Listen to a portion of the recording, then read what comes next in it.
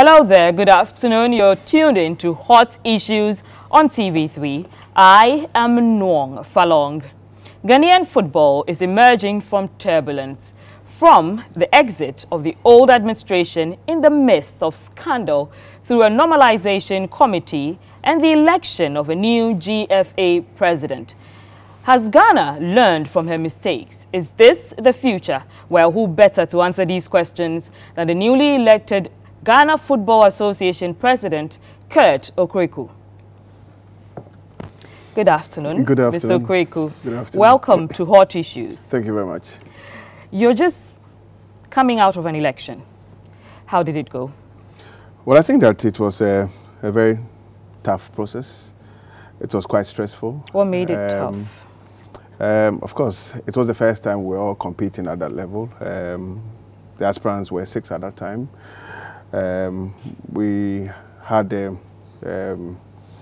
delegate size of 120 spread across the length and breadth of the country. So what that meant was that you need to go everywhere to ensure that you speak to everybody, club owners, executives, CEOs, all the stakeholders, all in the industry. So it was quite stressful. But at the end of the day, I think that the people spoke, and they spoke pretty well. When you say you had to travel the length and breadth of the country, speak to delegates, a lot of people have concerns that elections in Ghana include bribing delegates. Did you encounter anything like that? Well, I don't know exactly what that is meant. Did you have to part with money to convince anyone of their vote? There were one or two situations where people couldn't afford transport to come over. So once they are here or they have to travel, because of you have to help them to travel. Do you have to go to anyone and say, I'm going to give you this I amount of money, I didn't give Wache anyway. You didn't give Wache? No, I didn't give Wache. Did you exchange gifts for votes? No, my sweet face did the trick. Oh, you believe you have a sweet face? Yeah, I do. I see. You had a meeting with the president yesterday. Yeah. It was supposedly a private invite to say hello. I think it went well. That was my first encounter directly with him, and I came out of the engagement feeling very good.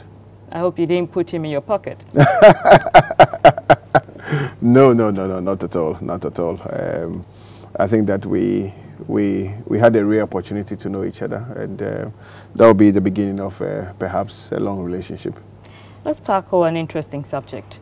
Some people say Ghana football is plagued with something they call the Nyantechi's syndrome, which includes what they call chop-chop and things like that. What do you think about Ghana? Well, I don't know about Nyantechi syndrome or Nyantechi blah, blah, blah, blah, blah, blah, blah. I think that we all have to come to the reality of life. The reality is that our game has suffered a lot by way of image, by way of perception. The reality is that there's a need for us as new leaders to roll out the right policies aimed at repositioning the product offering. So you do agree the image of Ghana football has been damaged? Yes, it has been tainted. It is a huge challenge. There is a good reason why the direct consumers of our sport are no longer consuming what we offer. There's a reason why we've lost our funds. There's a reason why corporate Ghana is not giving us maximum attention. So clearly we have a challenge on hand, and we have to deliver on our promise. Is there a plan to court this attention from corporate Ghana? I think that generally, from the way we all behaved in the period leading to the election, speaks volumes of what the future holds, okay? We came out to launch our manifesto, which was done in a very good way, quality way. We showed that there are quality people in the industry. We showed that we have people who can manage the sport, following which all the other aspirants also did same. Beyond that, we did what we call the debate, which was also one of the key strategies by the Football Association to sell ourselves to not only Ghanaians, the corporate world, but perhaps people beyond the shores of Ghana. And I think that it was really an interesting exercise and experience, beyond which we are now in the saddle. Clearly, our desire is to bring back the love. Our desire is to ignite passion. our desire is to create wealth for everybody. And I'm sure in the next few days and weeks, we would come out clearly as to how we want to navigate the industry to the promised land.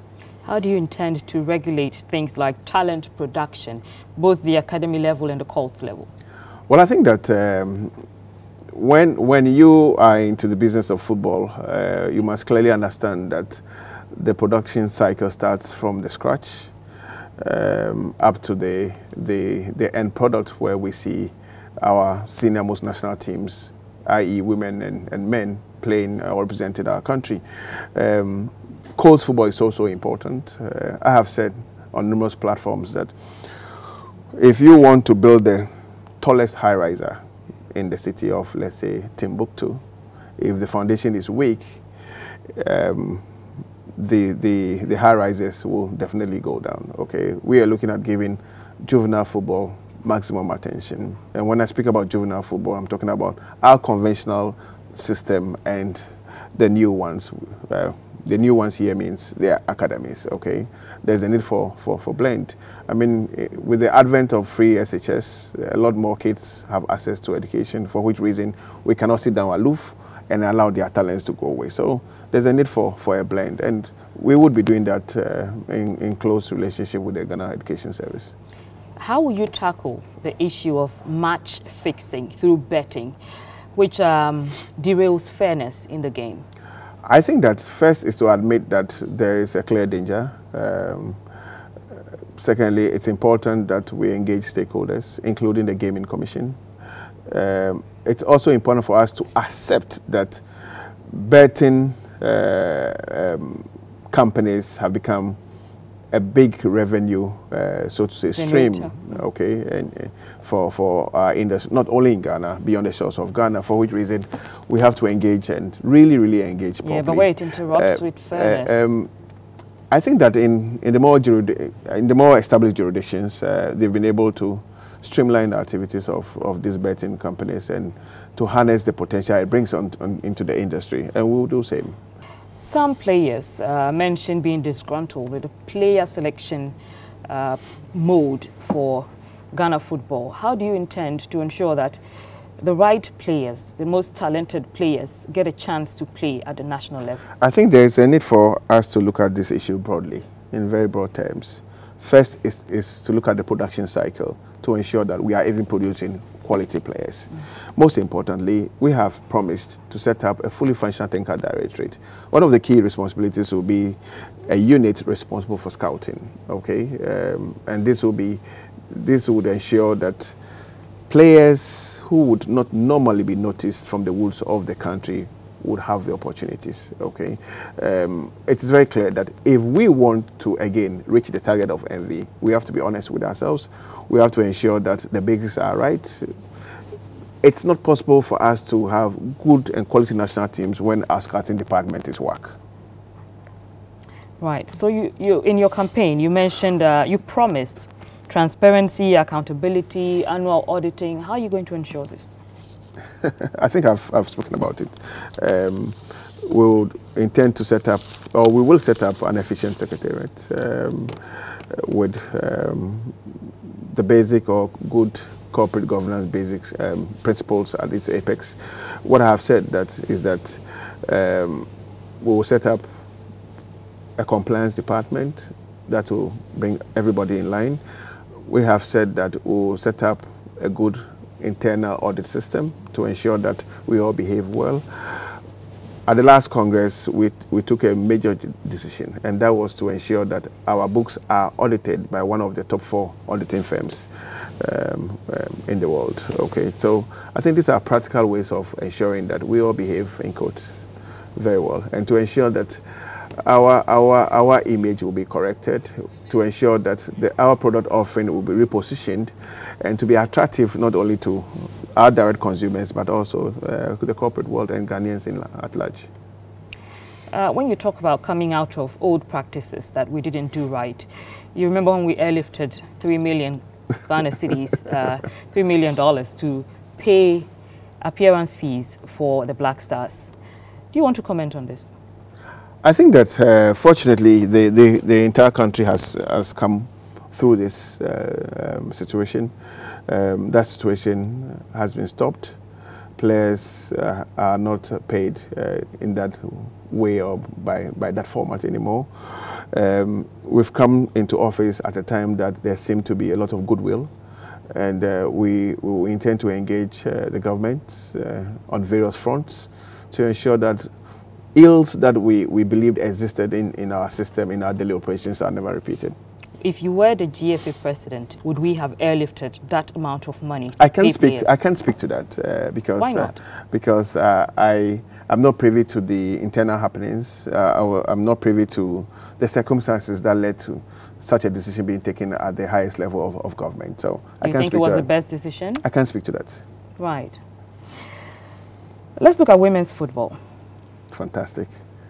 How do you intend to ensure that there's a lot more attention on women's football? I will only answer that question if you promise that you're going to be a player. Oh, if I play on the football team? I think a lot of training will have to go into that, but I can try. Okay, I mean, I think one of the key areas that I have preached about has to do with the need for us to give the ladies' game a lot more attention. Okay, FIFA in themselves intend to inject more resources into the game.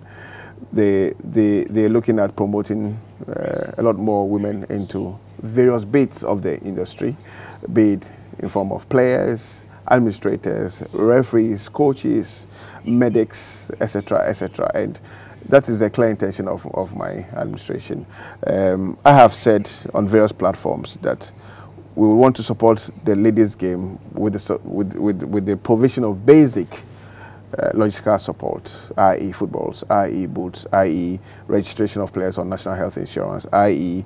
ensuring that the women have free access to their registration cards, and ensuring that the women play on properly approved Premier League and Division 1 pitches, okay, and i.e. ensuring that the training pitches of the women's games are improved or enhanced by our good selves. So clearly, we're going to give the women's game a lot of attention. Most importantly, we intend to set up what we call the Central Fund, where resources from the Central Fund can be accessed by the Women's League Board. Let's talk about remuneration, which plays a huge role in equalizing the playing field. Are you going to push for equal pay between female football players and male football players? We have been speaking about equity, okay, and equity runs through all the policies that we intend to run. It's important that all footballers, every stakeholder that works in the industry receives the needed financial reward, or so to say incentive. You think women players deserve the same pay as male players? I've been speaking about equity, okay? And fortunately for us, we have identified reliable revenue streams that would ensure that a lot more money can be accessed by the women's game. One is from the FIFA Forward program. And here we want to ensure that monies that are supposed to go into the ladies' game indeed are utilized and accessed by the women's game. The Central Fund is one. So clearly, the ladies' game will have more resources to ensure that their players are happy. The ladies' game will have more resources. But if I am a female football player, should I be looking forward to equal pay? You should be looking forward to enhanced package in total. Enhanced package, which means it could because be up from what I have now. I can say for a fact that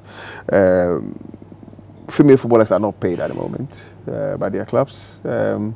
They do receive various degrees of support, but we want to ensure that they receive exactly what they deserve. You want to ensure they receive support. Can they count on you for equal pay? Yeah, it's a promise that I've made, not in my bedroom, unfortunately, but in public. So when we speak about gender and equity, this is one of the lines. So women's football is getting equal pay. Fantastic. I didn't say equal here. Don't put the words in my mouth. You've talked about equity. Yes, exactly. Fairness. So they deserve, they would exactly field. get what they deserve. And perhaps you think they deserve equal to their male counterparts? There's never been any administration that has promised so much to the women's game in totality. Women footballers never had football boots. They struggled. Yes. This is money. I okay? understand you. They didn't have football boots. Okay. Free from the Football Association. This is money. They were never registered on the National Health Insurance. This is money. This is a lot of money to the women's game. They used to pay for officiating, okay, for the registration cards. They are going to get these services for free. This is a lot of money from the Football Association under my tenure. If I heard you correctly, you said you will ensure that women's football gets what it deserves. Equity. Does it deserve equal pay? They deserve equity. Right. So what do you think is the reason for the dwindling interest in women's football? Well, I think that I would not want to believe that the interest has been dwindling. I rather believe that it's not gotten to the level it deserves. Okay. I remember what is the level it deserves? I remember in 1999 when our women's national team went to the Mondial in the US. That was the first time the sport received attention. Okay. Beyond that, the game has been developing on quite a slow pace because of lack of, so to say, lack of infrastructure, lack of basic logical support, lack of resources in general. Okay, now we are in an era where they're going to receive attention. So clearly, we believe that with the policies that we're going to run out with the Ghana Education Service, we're going to produce a lot more talent. Our national teams would improve, the Women's League would improve, both Premier and Division 1, and clearly interest levels in the sport, especially if people like you would take an interest and to preach their gospel, why not? It will receive the needed attention they deserve. Thank you very much, Kurt. We'll go for a quick commercial break. You're listening to Hot Issues. We are speaking with Kurt Okraku. He's saying he's going to ensure women's football gets what it deserves. We'll take a break from our sponsors. When we come back, Hot Issues continues.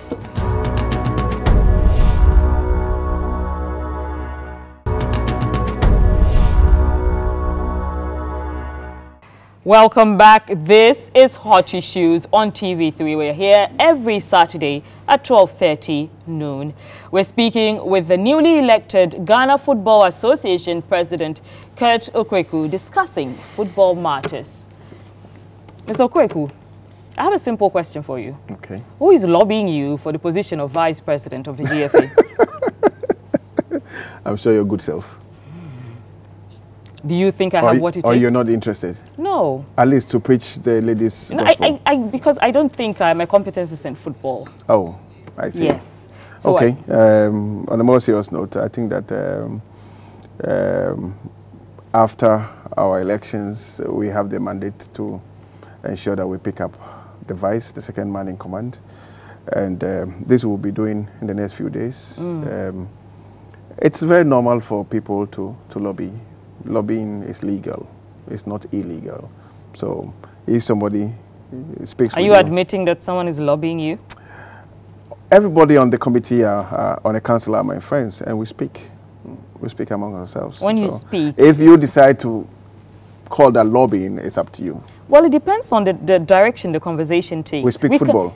You speak football. Yeah, Do you speak about the possibility of them becoming vice president? No, we speak football. I've tried to avoid that conversation. So you think it's okay for anyone to lobby for the position? Yeah. Lobbying is not illegal.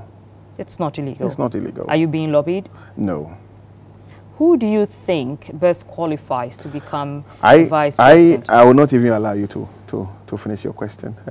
I think that everybody on the council has something to offer. We are all there to serve the sport. Fortunate for us, all of us have one vote each. I believe that everybody is qualified. At the end of the day, the people must speak, and this is so important to me. What are the character traits of the person you would be looking for to be the vice president? Somebody who understands the game of football, somebody who understands the business of football, somebody who embraces the ideas and philosophies that I want to preach, somebody who would be very, very passionate, like my good self. For me, that's enough. That you want to preach. What if the person has their own opinions? Well, I think that I've won an election based on a manifesto, and this manifesto will be the basics for our engagement. Indeed, we would have to collectively also look at improving or adding quality to the manifesto. So everybody's opinion will be taken at our meetings, and to ensure that we produce a working document that indeed will ignite passion and create work for everybody. You are the president of the GFA. Does it worry you that you do not have the mandate to choose your vice president? Not at all. I'm a very good team player. I'll make input. I have a vote. And for me, that's very key. I'm the kind of person who would want to bring everybody along. So yes, I would speak to everybody. We will discuss the issues, including the topic we're discussing. And I'm sure that at the end of the day, we will find wisdom in what we discuss. Yeah, but given that you want someone who would preach what you want to preach, wouldn't you wish that you could just pick someone to be the First of all, president? I expect every member of the council to preach what I want to preach, okay? This is so important. It's not possible for the president to be preaching in one direction and other council members going in the opposite direction. This is not possible, and this is not acceptable. But I will bring everybody along. I want to convince everybody why we must go in a certain direction, and I think that we'll have a good working team. You're very good friends with the former GFA president, Kwesi Nyantakyi. Will you be consulting him at any point? I think that before Kwesi Nyantakyi came into office, we've had 23 other FA presidents. Some are gone, some are alive. I would consult everybody. Will you be consulting Kwesi Nyantakyi? I would be consulting everybody. Him I think inclusive. that question is clearly answered. Nyantakyi belongs to one of the 23 who have occupied that high office before. Many Ghanaians are disenchanted by the Black Stars, me inclusive. How do you intend to revive that local home excitement? I think that it's one of the challenges that confronts us. What I will plead to everybody is that we have a new opportunity to do things that they believed we didn't get right. We have new leadership. We have to give this new leadership the opportunity to do things our way. Clearly, I'm very passionate about the sport. It's important that we roll out the right policies that will bring energy in the system, not only in the people who consume the sport, but also in our players. It's important that people wake up in the morning thinking Ghana. And we're not talking only about the Black Stars. We are talking about all our 7 national teams, be it from the U17, male, female, across board. There have been some concerns that government usually has a bit too much influence in football. What do you think about government interference in football administration?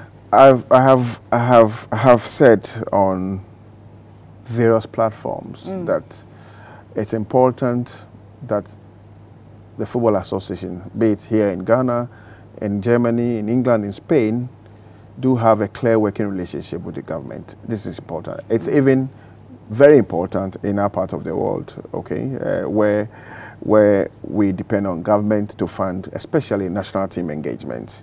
I remember in 2004, 2005, the Argentine FA went into crisis. They had no money. There was no sponsorship. The only partnership they had was the TV rights, okay? Then they engaged government. Government invested in the TV rights. And the FA and the clubs and all the stakeholders had 4 times the quantum of money that they had. Okay, this is being clever. And I'm saying that this can only happen if you have a good working relationship with government. Government knows that they have a role to play. We know that we have a role to play. But when someone is financing you to a certain degree, sometimes their decisions can be paramount. Look, governments finance football everywhere in the world. Everywhere. The level of finance differs. Okay, so it's all about engagement, and I think that we'll cross the bridge. I'm very, very clear in my mind where we want to take our sport. I'm very, very clear in my mind the kind of relationship we need to have with government. Government is a key partner. Let's get this straight, okay? But we know that there are clear lines of engagement, and we would work together. People are concerned about what they call a mafia in the GFA. Mafia? Yes. Okay. Specific people who own the power and decide what happens. What do you think about this? I have no idea about mafia. There's no mafia in the GFA? I'm yet to experience the work of the mafia. You're saying there's no... Perhaps I'm the biggest mafia. No. Okay. Perhaps, okay. Just perhaps. Okay, does that mean you endorse the mafia in the GFA? No, I'm saying that I'm not aware of the existence of any mafia. I'm aware that there are people who love the game to varied degrees. I know that there are people who are very passionate about the game, who want to see the game improve to the desired levels that we see on our screens. People apply their passion differently in varied ways. So I can't fault anybody from being over passionate about the sport. But I don't know of the existence of any mafia, so to say. For you, what are the major things that will change about Ghana football? At the moment, we've all lost the passion. We want to bring back the passion. Let's look at your first 100 days in office. What should we expect? I have 4 years to be in office. First 100 days. Everybody must be patient. Everybody keenly looks at the first 100 days. I think what we have done is to go into a period of engagement. This is key. We've come outside the main lines of management, and we want to engage everybody to ensure that we have a clear picture as to what is really real. And I'm using my words here carefully. We want to know what is really real, okay? And then we can be able to speak to all issues. 5 weeks ago, you mentioned during in the run-up to the elections that what Amanda Clinton had to offer was beauty and elegance. No, I mean, don't place premium on that. I was just. Do you think that was a sexist comment? No, I mean, if you place too much premium on it, then of course you want to think that way. But I tried to create an environment where everybody will be up to speed to what I was talking about. But do you think your comments might have been stereotypical? No, I think that she herself didn't read too much into it, because she knows that I mean well. On the day I was sworn in, I spoke highly of her. She's the only woman in the whole of Ghana to have been part of that process. I mean, yes, she didn't do well, but I think she has something to offer. She said she is ready to serve. Will you be drawing her? Yeah, I'm going to call her after the show, to be honest. Do you have a specific role on the team for her? I'm still thinking about it. But she has a role to play. She's a woman, she's a lawyer, she's knowledgeable, and she has a role to play, no doubt. You think she would be an asset to Ghana football? Yes, she would be. I think that she will learn very fast, and she will soon become a football person. She is not a football person now? She said it herself. I didn't say it. Thank you very much, Mr. Okraku. It's been an honor hosting you. Most welcome. You have been watching Hot Issues on TV3, and we have been speaking with the newly elected GFA President, Kurt Okraku. We hope most of your questions concerning football in Ghana have been answered. Join us again same time next week on TV3. My name is Nwong Falong. Good afternoon.